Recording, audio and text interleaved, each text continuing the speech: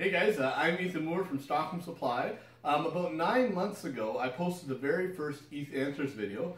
It's called Blade Drift Miss. Now this is kind of a continuation on that video because in the comment section, I've had tons of comments, tons of views on that video, but I've had 7 people basically ask the exact same question. I've had one LGster, Kirk, Joseph, Jared, JF, BFMX, and Dave. They're all asking essentially the same thing. My first video, I'm assuming a lot of you guys have watched it. If you haven't, I'll post a link on the top here. You see, when I'm cutting with the Little Ripper, I'm cutting a thin veneer off and leaving the thick piece in the Little Ripper. So here's the question they ask.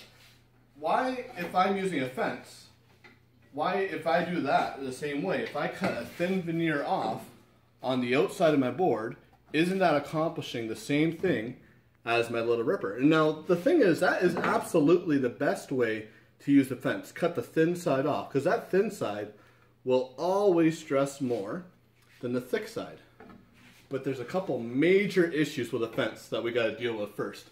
So if you're watching a video online or in person, someone doing a demonstration on using a fence, one thing they always neglect to talk about, or usually neglect to talk about, is prepping the wood before they cut it. Now I bought this piece of oak from a big box store locally here.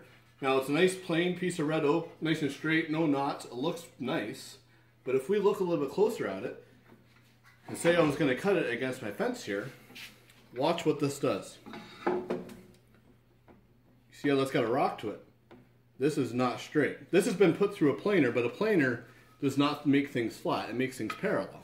So if I wanted to cut this piece of oak right here, I would have no choice. I would have to joint that first. It's not something I should do, it's something I have to do. So you always got to face joint that piece right here. Now this one's not a huge deal because I measured this earlier. I don't know if I have my measuring tape up here still, but this is 5.5 inches wide. A lot of guys that own a joiner, it's 6 inches wide. Some guys have an 8 inch. Now if I'm dealing with something like this, this is right off the sawmill. Same problem. Gonna rock against the fence. I have no choice. I have to face joint that before I run that through my fence, or that's gonna rock and that's gonna bind my blade. The problem with this board is 8.5 inches wide. Not a lot of guys have bigger than an 8-inch joiner. Now some guys do, and if you do, you're lucky. But for those of us who do not have a big enough jointer, there is no way I can resaw this board with my bandsaw. Even if my bandsaw has the capacity, I can't do it because of this right here. Now, interesting little tidbit about the Little Ripper. When I clamp something in there, this is not a straight board at all. When I clamp something in there, the first thing that happens is I've turned this twisted board into a perfectly flat, perfectly jointed board. So this is not going to rock and this is not going to bind my bandsaw blade. So what I'll do here, I'm going to get rid of this fence for a second. Slide this up against here and we are going to lock it in my claws, and we're just going to keep it as straight to that blade as I can. Now this has a great big twist in it, so there's going to be no real way I'm going to be able to get it perfect. I'm going to tilt it back just a bit here, but I'm going to get it close. Okay. That's going to be as close as I'm going to be able to get it there. So now, the next problem we have with the fence. Let's say I don't want to cut a thin veneer off the outside and readjust the fence every time. Let's say I want to cut this board right down the middle. Let's adjust the fence so we can see this a little bit better here. So we're going to rip this oak board right down the middle. Now we've already jointed it. We made it as straight as we can, so we can do that. So here's what I want you guys to ask yourselves. As I'm cutting this piece of oak, it's going to have stress in it. Which side of this board, as I'm cutting it right down the middle, is going to stress? Now if we think about that, the answer is pretty obvious. Both sides are going to stress. They're probably going to stress pretty equally. So regardless of what I do, this piece on the inside it's going to bind against that fence and put pressure on the side of the blade, therefore causing drift, which is what the whole first video was about. Now, here's the best question that you guys can ask me. It's a really good question. When I'm cutting with a little ripper, when I'm cutting with a carriage, and I want to cut something right down the middle, which side is going to stress? Okay, so we think about this. Well, both sides are going to stress, right? It's going to want to open up, just like it did with the fence. So if that's the case, if both sides are going to stress, how come I don't bind the blade on this side? Isn't this exactly the same as a fence?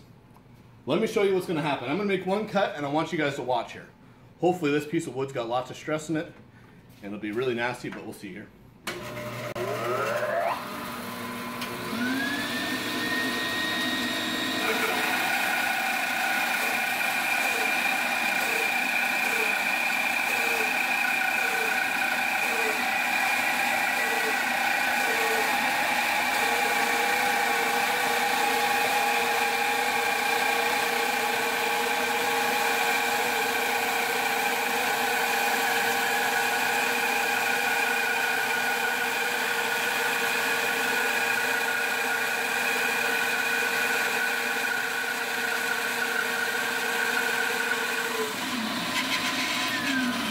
So that right there is about halfway through. If you look right there, that's already opened up about 3/16 of an inch. So we got to figure out, if I were using a fence, how are we going to hold that half-inch piece of wood up against my fence without it pushing into the blade?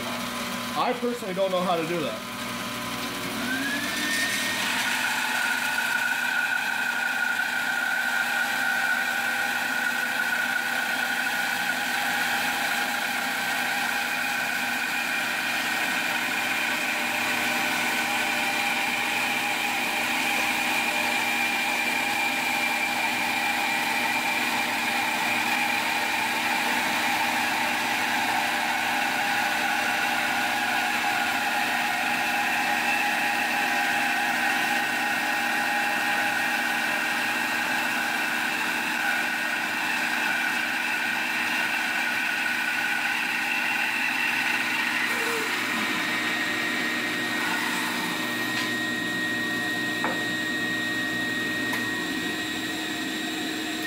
Okay, so when you guys watched that, by the end of it, it had opened up more than 1/4 of an inch.